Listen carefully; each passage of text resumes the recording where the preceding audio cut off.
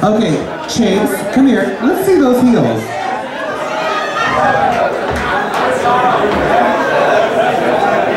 Turn. Let's see the size of the heel. No, put it back down.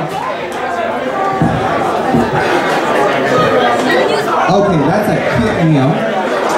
And it is too large for your hood, but you are doing the damn thing. So this bitch is working her very last night here, wearing heels, but she has something to say to all of you here at Mickey's. Give it up for Wilma.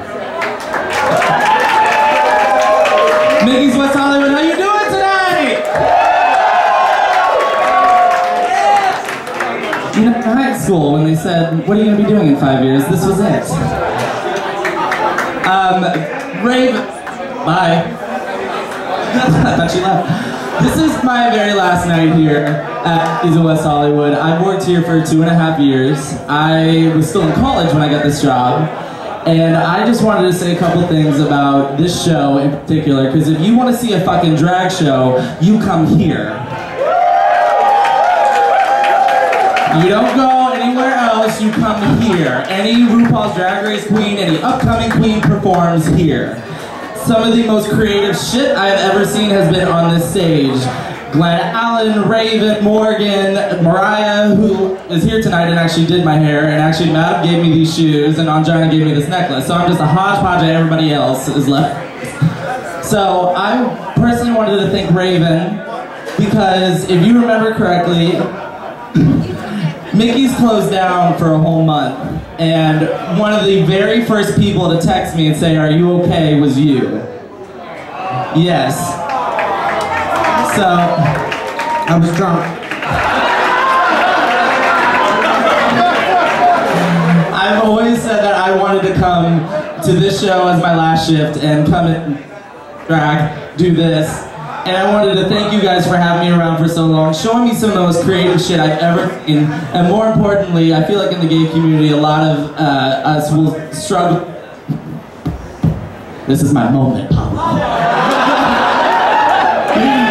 A lot of people will go after masculinity, and I think drag is really important because it says the biggest fuck you to masculinity out there. And I really honestly appreciate it as an art form now, because I never understood a damn. Everybody used to say, well, I didn't know anything about RuPaul's Drag Race. I knew, oh, okay, thank you. Oh, fine.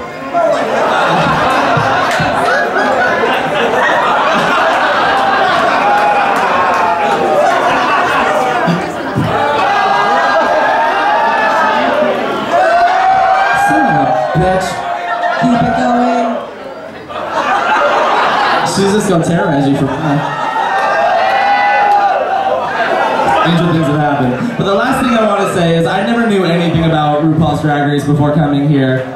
The only thing I remember hear people saying was, "Oh, Raven, yeah, like they mentioned all the girls that perform here. Like Raven should have won season 2. Raven should have won season 2."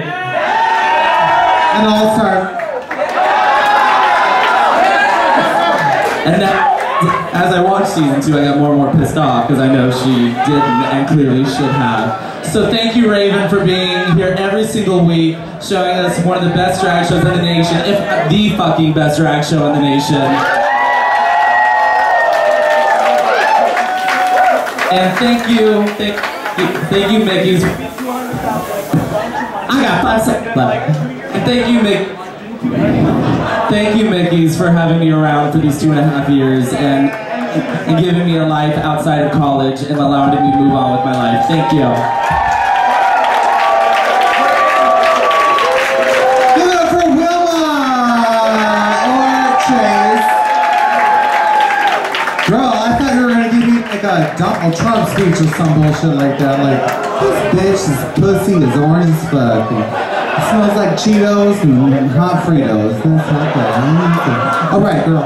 Can I get a drink? I'm thirsty.